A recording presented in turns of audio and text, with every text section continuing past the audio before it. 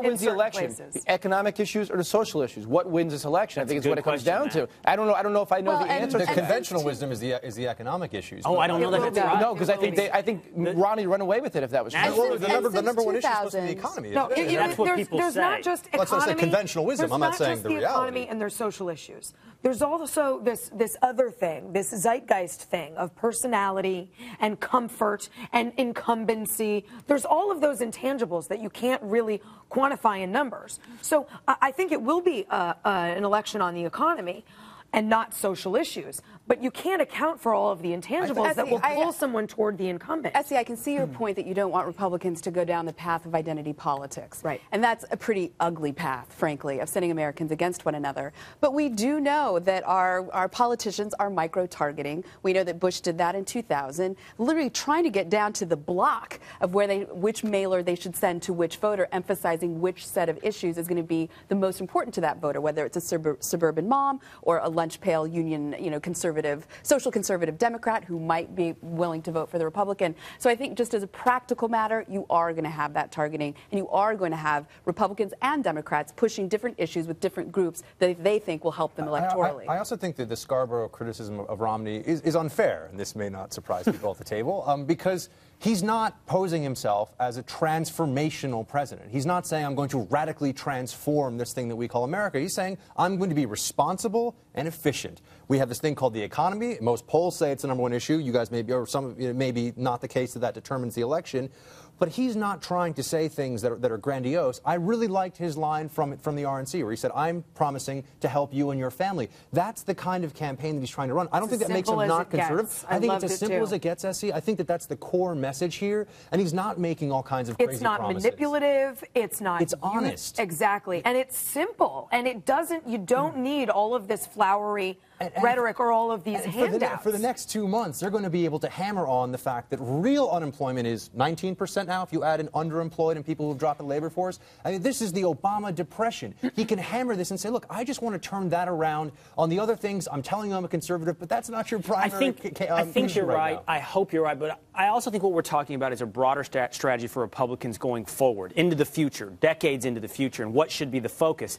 And I think a lot of people, specifically those at National Review, like Ramesh Ponnuru, talk about Republicanism as a party didn't really take off until the marriage of economic conservatism and social issues. And that manifested with Ronald Reagan. Before that, you had guys like Nelson Rockefeller, Gerald Ford, and they were not reliable winners. Until you married those two groups, that's when you became a political powerhouse. So I recognize the weakness in my own argument about libertarianism in California, that social issues have been a huge political winner. You have to make social issues economic issues and tie the implications of both together.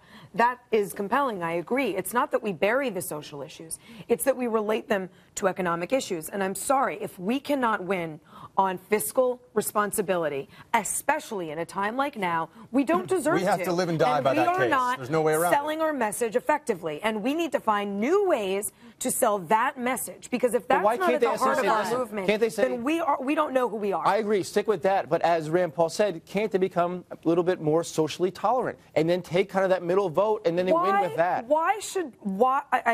In places that matter, my like California. personal views aside, why should I have to ask my 90-year-old grandfather, who is a composite, does not exist, I don't have one, but who... He's like Obama's girlfriend.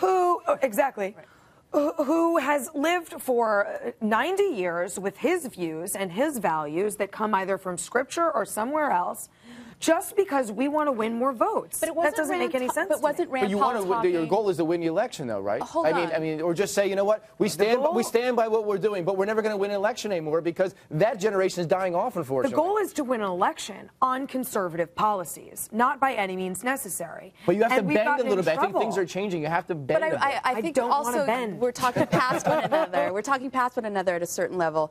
Nationally, can Mitt Romney be both, socially conservative and socially liberal so he can get the Northeast and California and the Midwest and the South? Obviously not.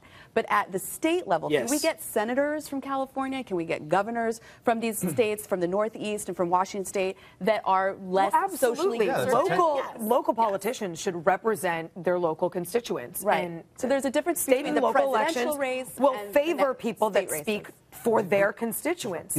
But we're talking about a national campaign right now. We're talking about winning the presidency. And all of these people seem to have different views of how to do it. The irony to me is that I don't think anybody who's been paying attention to Mitt Romney's career would think that he's going to do things that are wildly unpopular, deeply conservative, going to sort of dramatically change America on these social issues. Yeah. He's running as the economy fixer. He's running as an economics guy. And I think that that makes a lot of sense given the climate right now. So is Joe Scarborough saying he would have rather had Rick Santorum? I don't know. He what may have been. Quite honestly, that seems. Amy, I think you're right. I think that's what he was Twitter saying. don't make much sense. Right. Romney is not conservative. He's cynical and risk averse. A real not a real conservative.